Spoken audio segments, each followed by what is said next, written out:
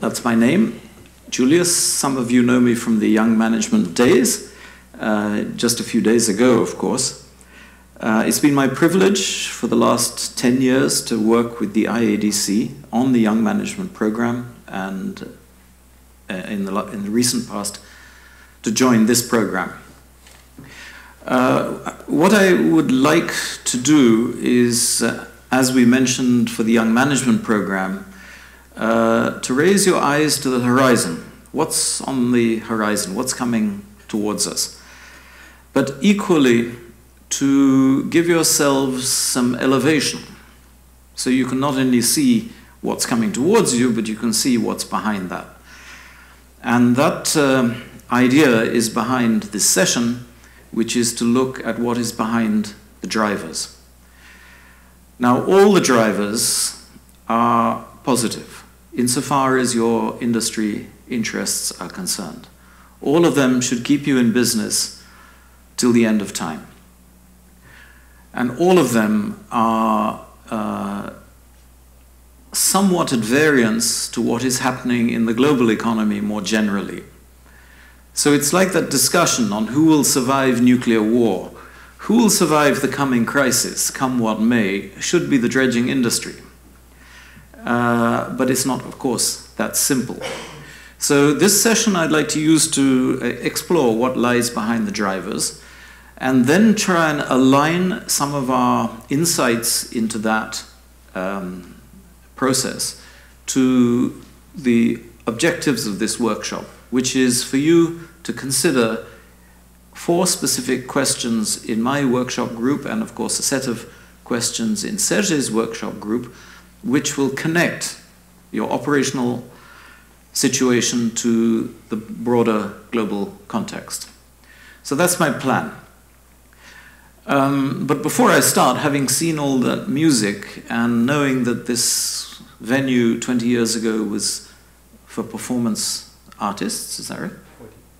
Recording artists. And today it's for the International Association of Dredging Companies. Tell me who will be using this venue in 20 years' time. None of us have a clue. It's a little bit like that. Our challenge today is a little bit like trying to consider this situation. Okay, what do I press? This? Yeah. So these are the drivers which Frank had identified, and I think we'd all agree these are the principal driving forces behind what is shaping your world, and indeed will shape much of the global economy. In economic terms, we sometimes explain these as demand drivers. These are the requirements that have to be met, demand. When we look behind the drivers, what drives the drivers, we're looking at supply. So in economic terms, it's an issue of demand and supply. This is what's driving the agenda. Can we meet the requirements? Can we supply what that system needs to support your industry in handling this challenge? And that's much more complicated, because then we get into the realm of politics, etc. We also get into the realm, and which I appreciate Frank for highlighting that in the last slide, your capacity.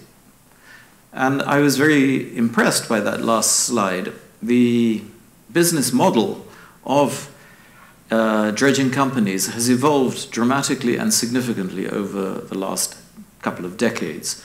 So when we assess capacity to respond, we have to also bear in mind companies adapt, they redesign their business models constantly, and they find a way to address the issues, perhaps in unique forms.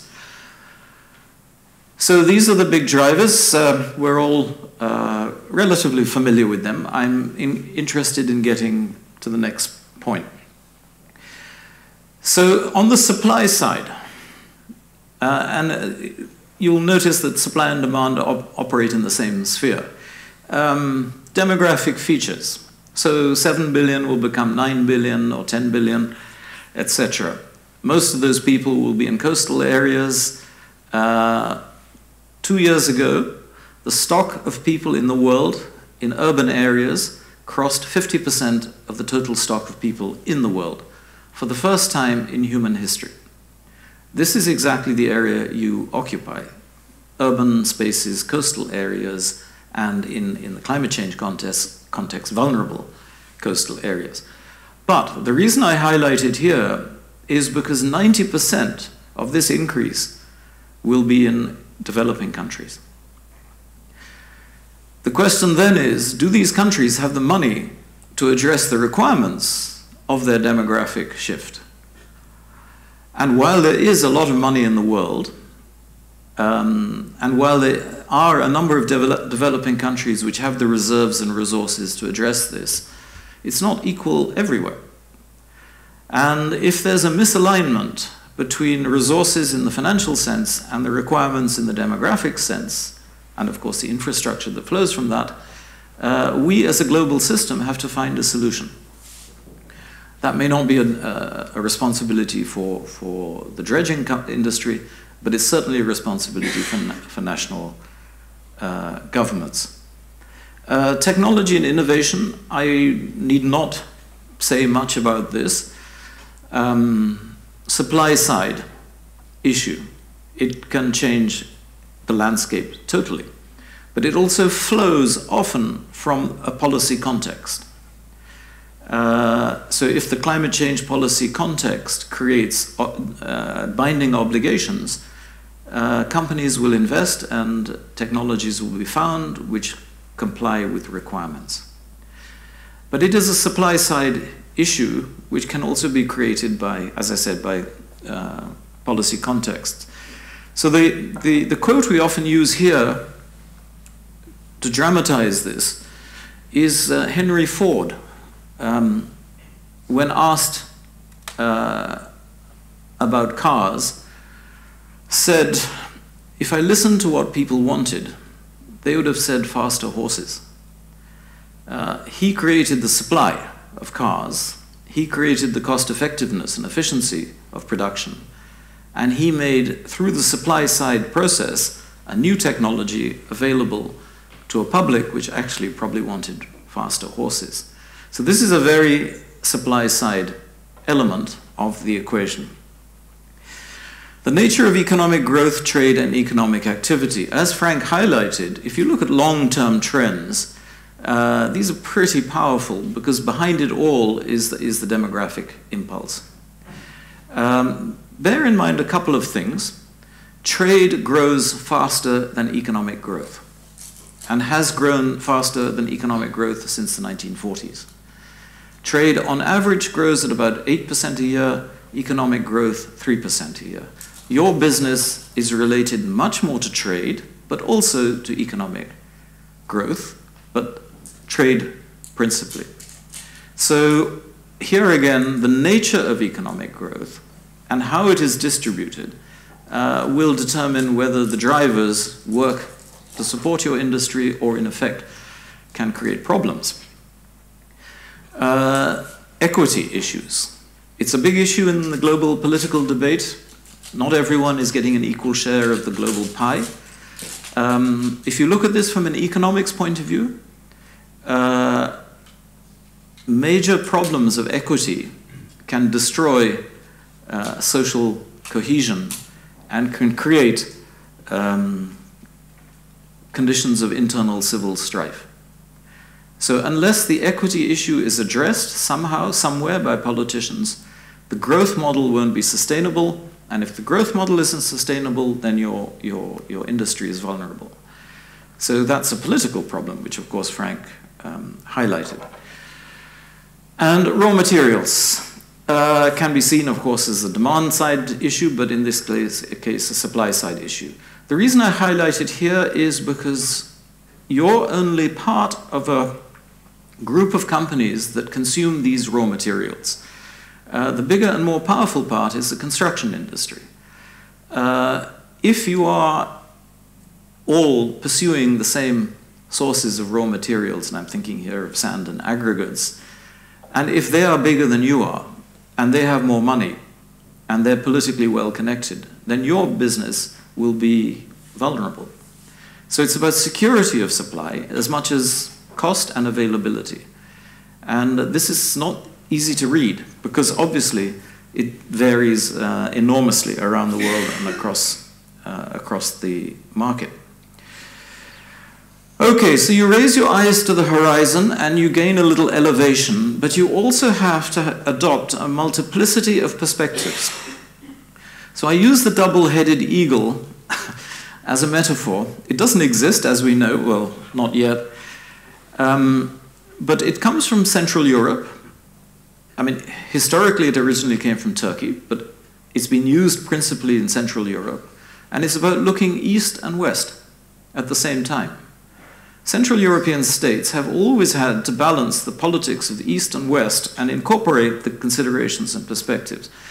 But it equally applies to you as individuals, looking one way, and your companies having priorities perhaps in another direction. It equally applies for companies having their priorities, but the business having a fresh set of issues. It can be personal, it can be anything. You look inside yourself or you look beyond yourself. The idea here is when you consider in the workshop the issues that we want you to look at, adopt as many perspectives as you can. Of course, within the group, you'll have engineers and accountants and scientists and lawyers and economists and so on. Draw on all that, because it is through that process that the workshop process works the best. Okay, now time horizons. Because we're in such an unstable world, we've tried to highlight the time horizon you should have in mind for this exercise, about 5 to 10 years. The assumption here is that you're already locked into a business model which will run for the next few years. You have some flexibility in looking at your strategic and business ambitions beyond that. And beyond 10 years, it's very difficult to read anything into the future. So we want to keep this exercise relevant to where you are today, with reference to where you could be in a few years' time, with reference to what you can do about it. So that's why I put it like that. Now, it is obviously not the same for each type of challenge. For instance, in finance, the time horizons are much shorter. We can take the example of the dollar. Will the dollar rise in value? Will interest rates on the dollar rise or fall? This is something in the immediate future which everyone has to worry about, because contract values, by and large, are determined or denominated in dollars. If these change, then the profitability of a project can fundamentally shift. So the time horizon is not the same for everything, but I just highlighted it for the purpose of reference. Now, one of the things Frank highlighted was political uncertainty in today's world. We talked about Erdogan, of Putin, of Trump, of Brexit, of Duterte, of XYZ. It used to be that we could look at things strategically.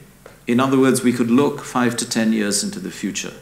With this disruption in the political framework, we're looking at things tactically. How do we manage? How do we cope? How do we survive? So the tactical view doesn't often suit your industry, which requires long-term investment commitments. And that is an issue you have to incorporate into your analysis. How strategic can you be, or how tactical do you have to be? And maybe there's an issue there of being diversified across different sectors as a means of balancing the risks involved. Okay, so please don't look too far into the future, though of course you have to have a framework that can help you. And in climate change, this can be challenging. Okay, so while you brainstorm, please don't lose control of the storm. What could possibly go wrong? Has anyone ever seen this before? Yeah? So what the Americans wanted to do in Afghanistan is find a solution to the problem. So they brainstormed and identified all these interconnected issues. And they said, if we can do all of that, we'll have peace. So how's it going? Excessive complexity is of no use at all. Brainstorming has to be for a purpose. It has to be selective, and it almost has to be determinative, in the sense you have to know what you want. This type of exercise is a total waste of time. It provides a little bit of satisfaction for the people who do it, but it doesn't give you an operational plan. Now, interestingly, this is the American way of looking at dealing with Afghanistan. If you compare it, and of course this is not the purpose of this exercise, with the way the Soviets dealt with Afghanistan, the Soviet approach was much simpler and much more effective. It broke down for other reasons, but it was a much simpler approach, because they didn't fuss about the sensitivity. Okay, you can triangulate this another way, because when this was shown to the Afghan leadership, the president said, why not leave it to us to decide our own future? We don't need an American worldview and an American plan. We just know what we can do to deal with our own issues. Perspectives. They are so important and so uniquely situation specific. Okay, now if you consider some of the scenarios. So finance. Frank mentioned global trade is one of the principal drivers. Absolutely. But global trade creates three types of surpluses: oil and raw materials, agricultural commodities, and trade, merchandise surpluses. Okay? Think of this in terms of the countries where your contracts are operating. Are they earning an income from oil? Are they earning an income from raw materials? Or are they earning an income from merchandise surpluses? If yes, yes, yes, then those countries will be able to fund and underwrite project costs. If no, no, no, then not. Now, Frank had mentioned South Asia and Southeast Asia as the key areas where the demographic shift is going to be enormous. Southeast Asia, countries like Indonesia and Malaysia, have oil. South Asia, countries like India and Pakistan and Bangladesh, do not. So the project financing in one situation has much greater potential than in another. Having said this, this morning's news, the World Bank has alerted the world to the possibility of an economic recession caused by Donald Trump's trade wars. And what the World Bank has said is if trade wars escalate, this will wipe 9% off global economic growth, 9%, which is the same as the figure in 2008. And whatever trade remains will be by value. The volume is more complicated. And therefore, the countries that feed off trade, so we're talking about countries like China, will find they're losing money, unable to afford projects. And countries that feed off trade in commodities will face the same problem. But of course, the pattern will vary. So what the World Bank has told us this morning is, yes, trade is a massive driver for growth, but trade isn't equal everywhere. If we have a recession, it'll hit these three categories particularly hard. If global demand drops, so the effect of a recession is global demand will fall, then what will happen to oil prices? They will also fall as a consequence. We have massive capacity to produce oil. We'll have overcapacity, and the price of oil will fall. Then the oil-dependent economies, of which there are several in the world, will be unable to finance their projects. So we have to keep an eye on all these considerations. Trade, yes, is a driver. The nature of trade and the direction it takes and the prices of things that are traded will determine whether your projects can be financed or not. The climate change agenda, of course, we don't know how quickly this will kick in. But our sense politically, and I'm sure Sergei will present this much more comprehensively, is that if you move to change regulations as a government, move quickly. If you're slow, you're the last mover. If you're the first mover, you can shape the investment environment to suit your own businesses. So what we expect to see is the European Union, particularly, but equally and also countries like China, the United States, we can't make out what on earth is going to happen, could move very, very quickly, much more quickly than anyone realizes, simply to capture market share for their domestic companies, which will then be projected globally. And this is a tactic governments use, the political side of the obligations. So that too has to be borne in mind. Economic growth strategies. When Frank was presenting, he showed how a lot of countries are switching from global trade to domestically driven growth models. This also alters the pattern of demand in your industry, business. But how it will alter it, I don't know. Now, we talked about the One Belt, One Road policy. And literally in the last couple of days, Malaysia has cancelled the high-speed railway network which they were building towards, which were committed to build towards Singapore. So the integration of that peninsula will now wait. Burma is thinking of cancelling the Chinese project which connects the Indian Ocean, the Bay of Bengal to China, the markets of interior China. While this is enormous, and it is unstable, but it could be significant. Because what that means, Burma's growth model will now have to change to be less dependent on extracting and sending Chinese products through the country to something else. But what is that something else? We don't know. And what do they want? Of course, we don't yet know. But this has to be monitored. What is the growth strategy of the country you're working in? And how does it all fit together with the global scheme of things? And if a growth strategy, and consider Iran here for a moment, Iran, based on the agreement to constrain their nuclear program, solicited and obtained huge amounts of investment into their domestic recovery strategy. Trump comes along and says, I'm not going to comply.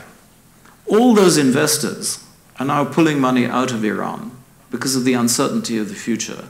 So Iran's growth model is now in doubt. We don't know what shape it'll take.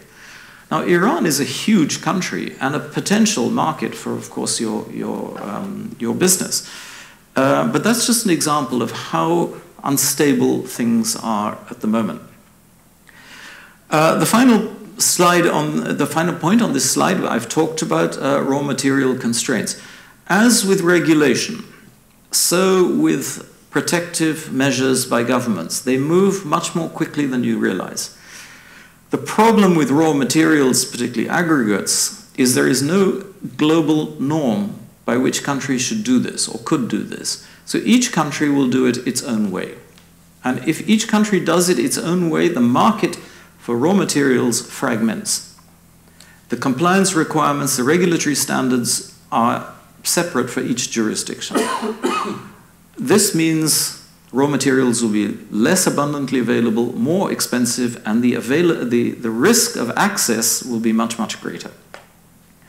For what you do, this is huge.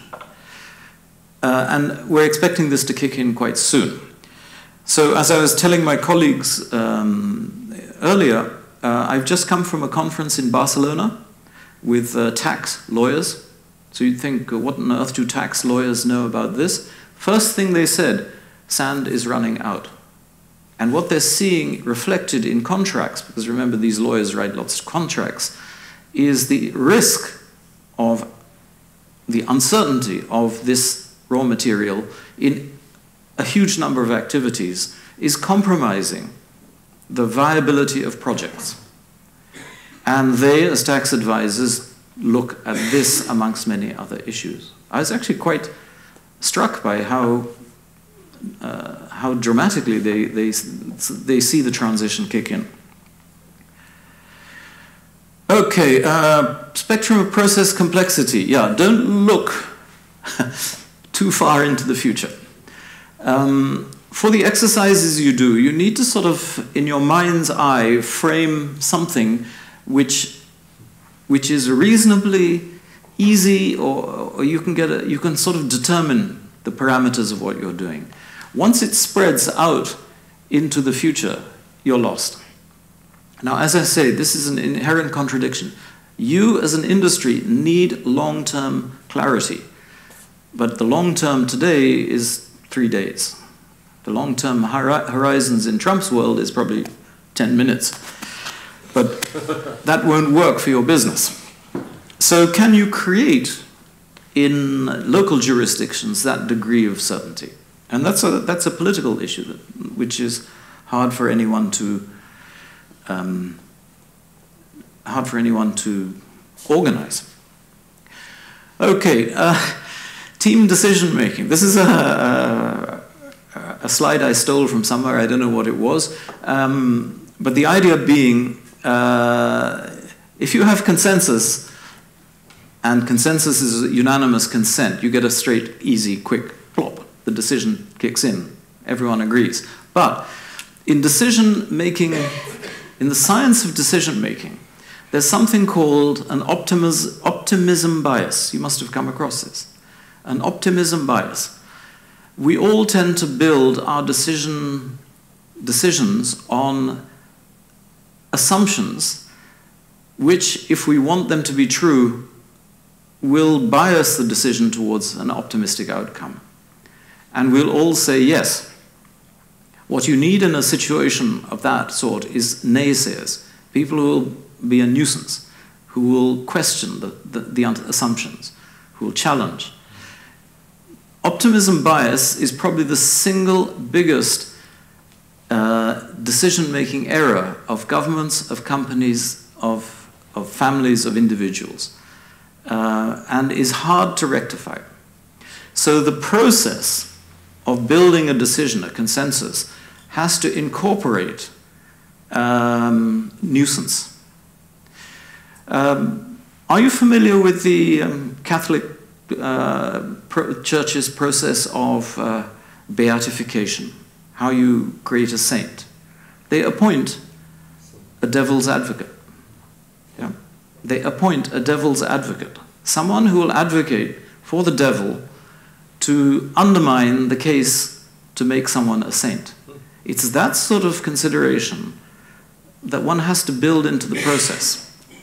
It's easy to go along with the flow. It's very difficult to stop and say, are we sure about the assumptions?